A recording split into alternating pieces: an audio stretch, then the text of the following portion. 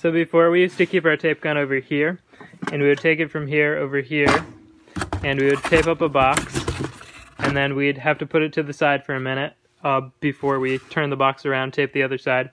So it would either be on the way here, in the way here, or over here, and that's not where we're working, so you'd have to turn around, put it back, and then pick it right back up. So it would basically get left here and be in the way.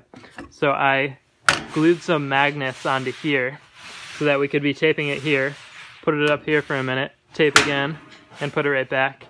And it's always right where we need it and not in the way.